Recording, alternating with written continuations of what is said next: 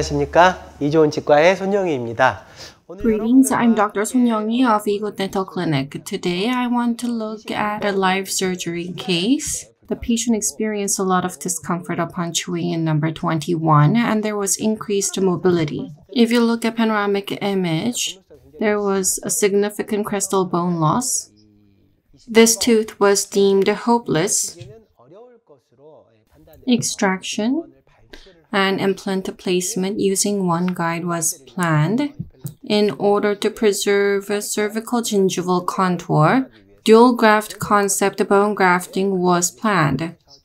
Minimal invasive surgery was attempted. If you look at standard image, there is significant bone loss on the mesial side. Implant in number 22 was removed. I suggested mesial cantilever, but the patient strongly wanted implant treatment. So implant treatment was determined. If you take a look at CT as shown here, the tooth is attached only on the apex side. When placing implants in number 11 and 21, there is incisive canal which can interfere with the surgery. So we're not going to invade this area. We're going to make a placement on the palatal side so that there's no invasion of incisive canal. OneGuide was used. So compared with freehand surgery, it was expected that implant will be placed in a more accurate position. Let's take a look at the surgical clip.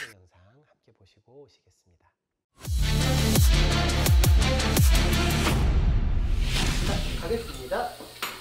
볼게요.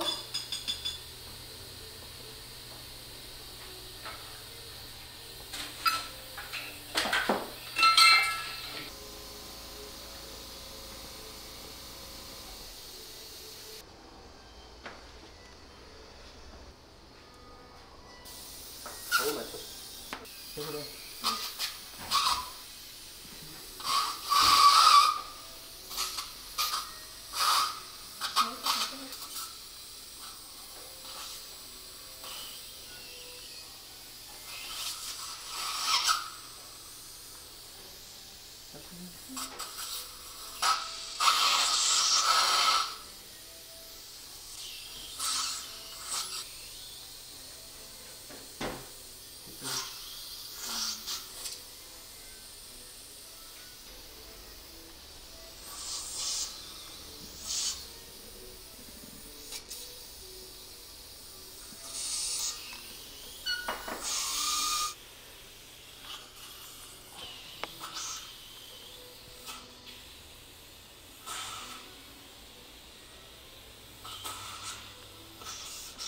알겠어요.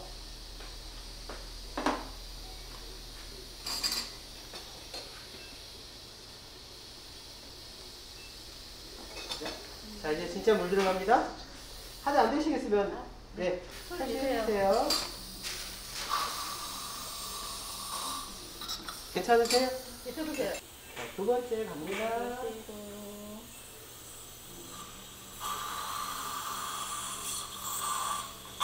네. 해주세요. 자, 네 번째.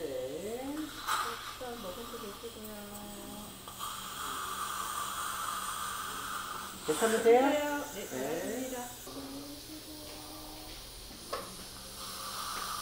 안 맞아. 해주세요.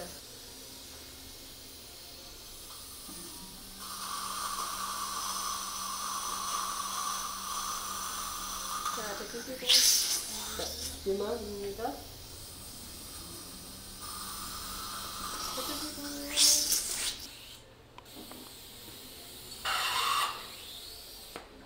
네.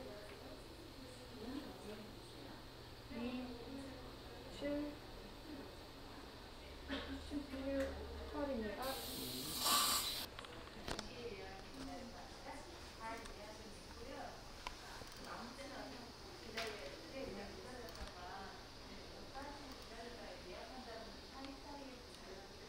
아프세요? 조금 괜찮아요? 괜찮아요?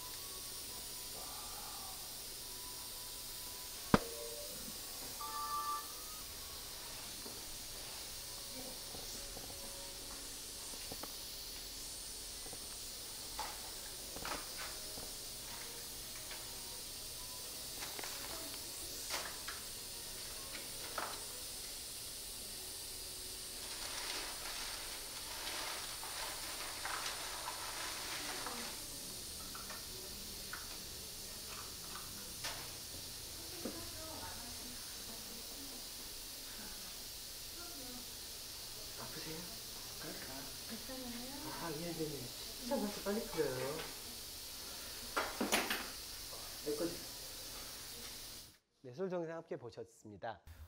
That was the surgical video. 동영상 보셨다시피 이렇게 듀얼 존 그래프트 As shown in the video, dual zone concept was used, and when flap is not reflected, surgery can be very simple. As you can see in number 22, there's labial swelling.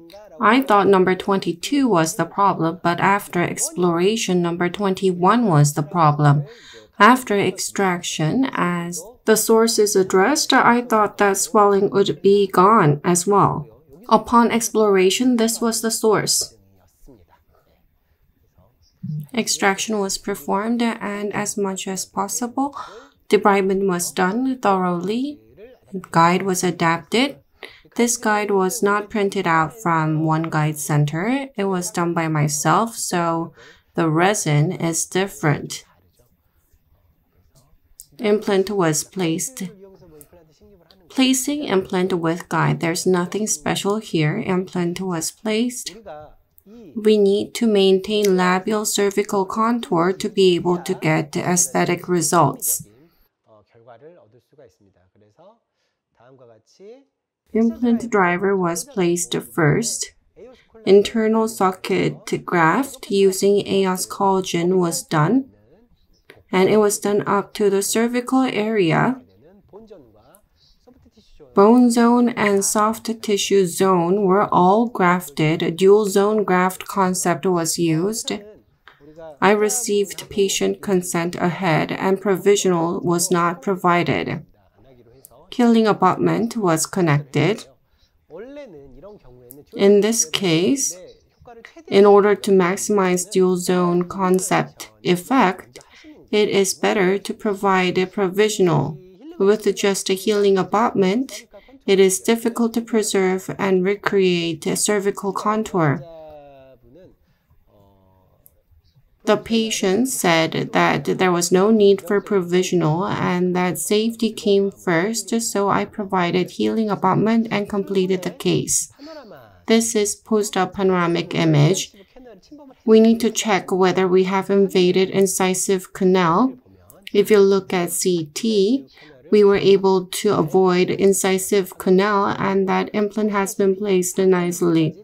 Collagen graft was used up to the implant top area. By doing this, the expectation is that there will be cervical contour preservation.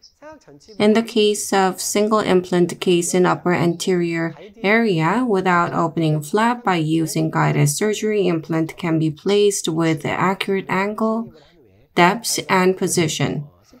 Simple graft technique was used for immediate implant placement. By doing this, we will be able to reduce the stress. Thank you for watching.